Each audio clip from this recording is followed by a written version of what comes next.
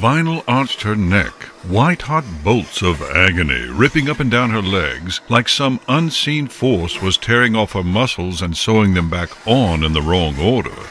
She gritted her teeth, but still cried out as the ring of magic spiraled around her and then dissipated.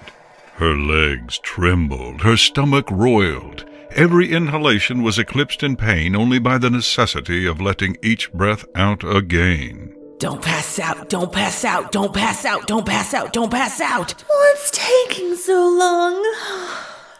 Are you even trying? Vellum pantomimed a yawn. This isn't some kind of parlor trick. Vanel wheezed. She had performed 3 castings so far, and she was exhausted. She wasn't even sure if she was using the right spell to undo the curse, but it was all she had. The book claimed it was a catch-all spell to undo other spells, but she had no idea whether it would even work on a curse, much less a lattice of them. Whatever. Vellum picked up a set of headphones and slipped them over her ears. She mimicked using an invisible turntable, shaking her hindquarters in a way Vanel would never do. Hey, look, I'm DJ Pone 3. Bush, bush, bitch, bush, tree. Vellum. Voron interrupted her terrible impression of Vanel's music. Be quiet. Vellum's expression became mutinous. Evidently, the conversation from the attic was still weighing on her mind, since she flopped into a vacant chair and muttered to herself. Why should we even take her back? We're just fine without her. Better than fine. Vellum. Voron said, very quietly. Mind your tongue. We need Vanelda, because we are family. And family is everything. We managed for 10 years without her. If you are not prepared to speak out loud, do not speak at all. Muttering to oneself is unladylike. You should be more like Octi here. He hugged Octavia closer. She knows when to keep her tongue silent. Her mother raised her well. She taught her manners and decorum. Vanel looked up. Octavia reacted like a rag doll, allowing Voron to move her about without protest or any indication of fear. Her eyes were dull, her expression flat, as if she had reached her limit for traumatic experiences, and her brain had simply switched off rather than process any more of the nightmare she was trapped in. Davy, I'm so sorry. Vanel was getting so used to this incantation now that she didn't need to keep her eyes on the page to read it all, which was just as well, as her stomach rebelled when the spiral of glittering magic enveloped her once more. Quod factum es, un pade severde, un hoc nodum passe dissolve, hoc dividitavum, ego placet varius, me vita specter. Fire raced through her veins. Her eyeballs felt like they were exploding in her skull. Her legs refused to hold her up this time, and she collapsed onto her side before the spell was done, kicking uselessly. The scream in her throat became a guttural moan, and then a wet eviction of what was left in her stomach.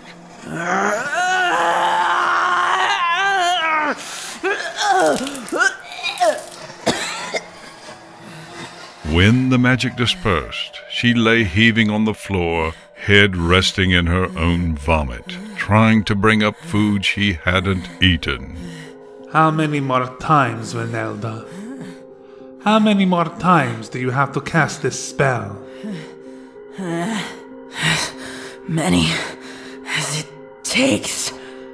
She felt awful, far worse than when she had cast the curse on herself. Well, apart from the first time. She could feel it still, blocking her vampiric powers.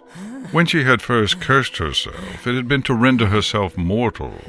She had not known that the curse would not rid her of her vampire nature, only bury it deep inside her. She was mortal, but she wasn't like other mortals, a fact she had carried with her every hour of every day For 10 years. And yet she would not do anything differently. Those 10 years had been with Octavia. And even if it had all been built on deception, the happiness they had experienced together was worth 10,000 curses and even more counterspells. Everything she did now, she did for Octavia. She didn't know how, but she would save her. Even if it meant sacrificing herself, she would make sure Octavia lived to see the morning. Still on her side, Vinyl began to chant.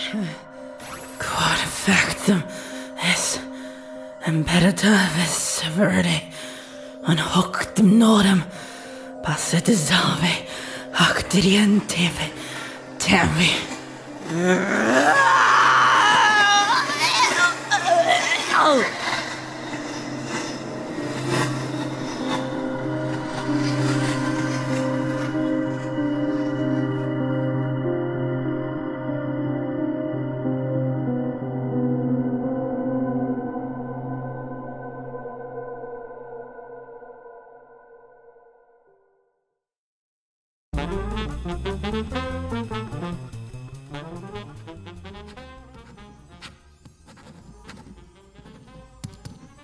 It was jazz band rehearsal tonight. Octavia Philharmonica should not have been at the theater. Vanelda studiously copied up her class notes, adding to them from her own knowledge and the textbook in front of her. Jazz band was more discordant than orchestra. She liked it more. Something about the freedom and inventiveness appealed to her. Where orchestra was all about practicing every detail until the whole symphony was perfect, jazz intentionally broke the rules, creating new patterns of sound that may sound sweet, may sound dissonant, but were always, always passionate. Some pony cleared their throat behind her. Her pen stopped. She knew that voice. Hello? Octavia said quietly. Vanelda turned. She was surprised to see the familiar braids were gone. Instead, Octavia's mane was loose and brushed forward to cover part of her face. It made her look older, though judging from the corner of white gauze poking out, the change was mainly to cover her injury. Vanelda mumbled something that might have been a greeting. You vanished on Saturday? I know, I'm sorry. I had to get home. I didn't realize how late it had gotten. A lie. It tripped easily off her tongue. My father is very strict. He likes it when we're home by the time he sets. Not a lie, or not a whole lie, at least. When Voron said to be back, you were back with time to spare. Oh. Octavia's chin drew towards her chest, as if this was not the answer she had been expecting, and she was reassessing what she had planned to say next. I was worried. Professor Orchid was too when she couldn't find you. I was safe. It was you who were hurt. Yes. Yes, I was. Octavia drew in a breath and let it out slowly. I wanted to say thank you. For what you did, I mean. It's fine. Vanelda dropped her gaze, taking in the variety of garbage left behind by the rest of the evening class students. But you're welcome, I guess? Octavia gently patted the side of her head. I had to have stitches, and the doctor said I had a concussion. Campus security wanted to speak to you about it. For a moment, Vanelda panicked, but every pony had accepted the story that renowned partygoer Bass Note had once again gotten drunk, gone out looking for his rival, and tried to hide in a tree after beating her up, with disastrous consequences. If he remembered anything about what had truly happened, he had not told anyone. If he had, Vanelda would have had to leave and start hunting in the suburbs, away from the university. She hated hunting in suburbs. Families lived in suburbs. Children lived in suburbs. I didn't do much. I just punched him to get him off you. and kicked him and rammed a hoof in his groin, and more. If my dad found out I was fighting, he wouldn't let me come here anymore. Come here? To the university? She nodded. Like I said, he's really strict. If it got out that I got into a fight, he'd find out and... She searched for an acceptable phrase. Ground me? Yes, that sounded banal enough. She hoped she sounded convincing. Octavia gave her a sidelong look. Without warning, she slid into the seat beside Vanelda and leaned in close. You're not actually a student here, are you? Was every pony around here a detective or something? Or was she just that idiotic about covering her tracks these days? She never used to be so careless. Damn it! Octavia's gaze flicked to Vanelda's pen, which had snapped on her hoof. She blinked in surprise. Gosh, don't worry, I'm not going to tell anyone. Professor Orchard lets me stay. I gathered as much. You and she seem rather close. Close? They were barely acquaintances, weren't they? Then again, Professor Orchid had gone out of her way to accommodate Vanelda's desire to learn magic when she really didn't have to. Did that make them more than acquaintances? For some reason that made Vanelda's heart lurch. She couldn't tell if it was in shock, revulsion, or fear. Not really, she said, feigning nonchalance. University professors don't give up their Saturdays to give students lessons, especially students who aren't paying university fees. Octavia pointed out. Oh, well, I guess? I'm certainly grateful for it. I'd be in a proper mess now if you hadn't been on campus when you were. You're welcome? I didn't tell campus security your name. Professor Orchid didn't either. I followed her lead, and afterwards she told me that I did the right thing. Even though technically it was the wrong thing. She was right. I wouldn't want you hauled in and punished by campus security for hitting base note when you were just defending me. Vanelda let out a mirthless chuckle. Like campus security could punish me. Huh? Not in any way that counts. She realized what she was saying and faltered. I mean... Can I take you out for coffee? Her train of thought jumped the tracks. What? And maybe a pastry? To say thank you. It's the least I can do. I know a great bakery that stays open late and does the most amazing lattes. Octavia smiled. Her teeth were small and white and blunt. Vanelda shook her head to stop herself staring at that horribly genuine smile.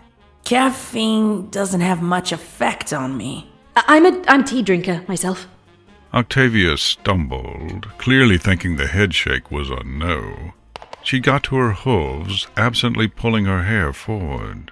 It's fine. I just thought... I'd like to go for tea with you. Vanelda couldn't believe she had said the words. She wanted to snatch them out of the air and ran them back down her throat. The bottom half of her pen crunched to fragments in her grip. Octavia smiled once more. All right, then. That is, if you're done with your work. I'm done. Vanelda scooped everything into a saddlebag she had appropriated during one of her nighttime bookstore jaunts. It had a picture of someone named Barry Trotter on the side. She allowed the broken pen to tumble into the bag too, hiding it under her notebook. Excellent! My treat, then. Octavia winked. For my knight in shining armor. The corner of Vanelda's mouth tugged upwards of its own will. You're very strange.